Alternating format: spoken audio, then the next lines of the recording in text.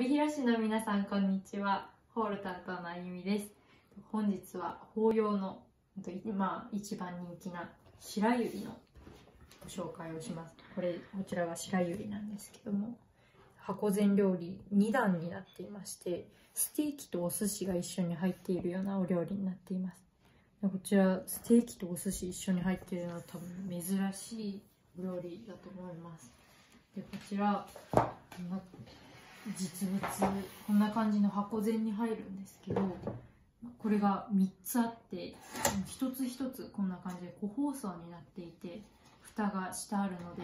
お料理の乾く心配がないです。で、こんな感じの蓋が閉まっていて、でお一人お一人にこんな感じのお持ち帰りの袋がついておりますので、こちらにこんな感じで箱膳が入って、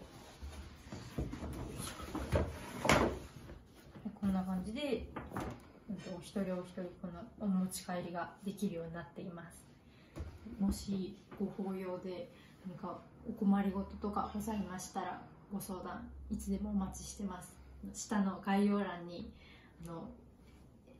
ご相談お電話番号など書いておりますので、ぜひご相談お待ちしております。